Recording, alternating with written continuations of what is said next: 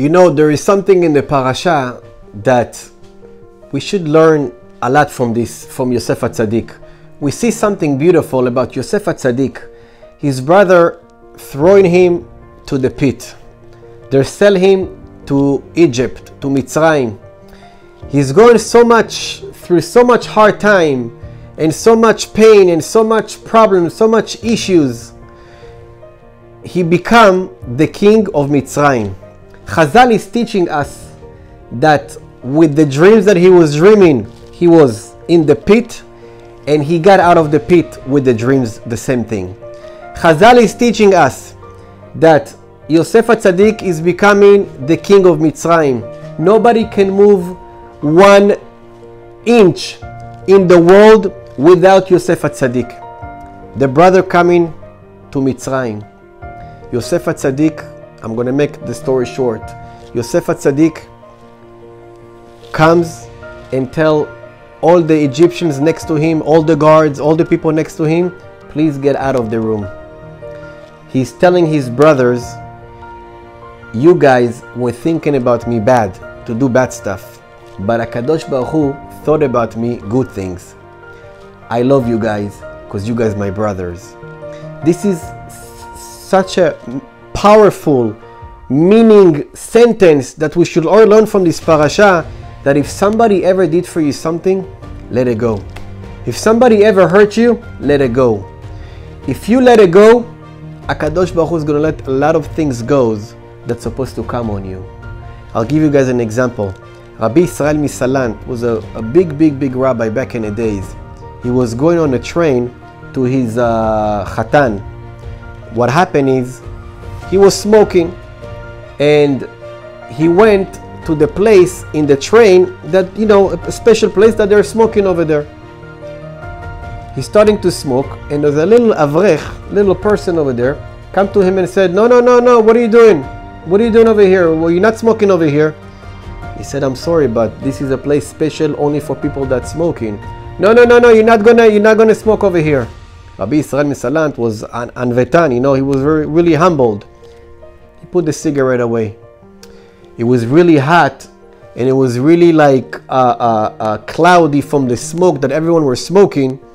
And he opened a little bit the window so the air can, you know, can have some fresh air. The same guy is telling him, what are you doing? It's cold over here. Please close the window. So Rabbi Israel Misalant is looking at him, closing his mouth and closing the window. Because the trip to go to his Khatan is 3-4 days, he was really tired, so he went to sleep. After 10 minutes, 15 minutes, the guy takes like a little stick and put it into his nose. So Rabbi Israel Misalant is waking up and he's saying, what are you doing?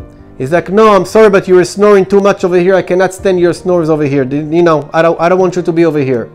Rabbi Israel Misalant, he didn't know what to do. He went to a different place. After 3 days, they're getting to the station that everybody needs to leave. And the guy that was bothering the rabbi, he saw really crowded area. So he came to see, well, what's going on over here? He said, Gdol Ador is coming. The biggest rabbi we have is coming.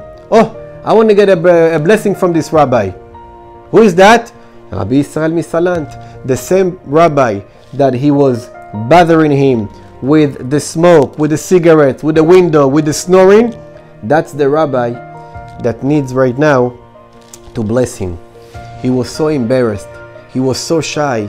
He went and he was kissing the rabbi's hands and he said, I'm sorry, Rabbi. I didn't know that was you.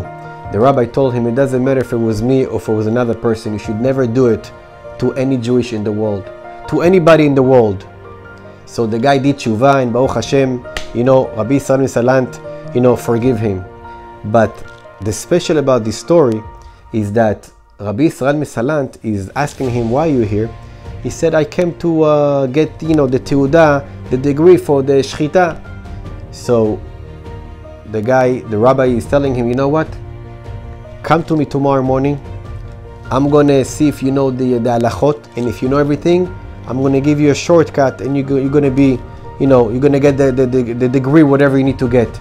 Wow, thank you so much. After what I did for you, he's like, don't worry what you did for me. I already forgot about everything. He came the next day, and the rabbi saw that the guy is not really a big student, and he didn't know the halachot like it's supposed to be. He called his chatan, and he said, do me a favor, I know this guy very well. Take him, teach him the halachot, and come to me another 30 days. Rabbi Israel Misalant, took the other guy. For 30 days, he was teaching him all the halachot. After 30 days, they came again, and Baruch Hashem, he got his teudah. What I'm trying to tell you guys is that if you learned from Yosef HaTzadik not to embarrass anyone, if you learned from Rabbi Israel Misalant to forgive, this is going to be your biggest hatzlacha in life. When you're going to forgive, when you're going to let it go, when you're going to sleep at night time and you said, Ribono Sholam, Hareni Mochel Vesoleach, I forgive to everyone. Lechol mi she'ech'is oti, eknit oti, whoever did for me something, ben bichvodi, ben memoni, if it's with the money, it's with my kavod, I don't care. Ribono Sholam, please forgive the guy. Be'ezrat Hashem, if you're gonna forgive, HaKadosh Baruch Hu is gonna forgive you. If you're gonna let it go, HaKadosh Baruch Hu is gonna let it go. Be'ezrat Hashem, we'll be a big tzaddikim, and we'll be like Yosef HaTzadik, like Rabbi Israel Misalant, forgive to everyone, and Be'ezrat Hashem, we'll have a bracha v'atzlacha. Baruch Adonai le'olam, amen ve'amen.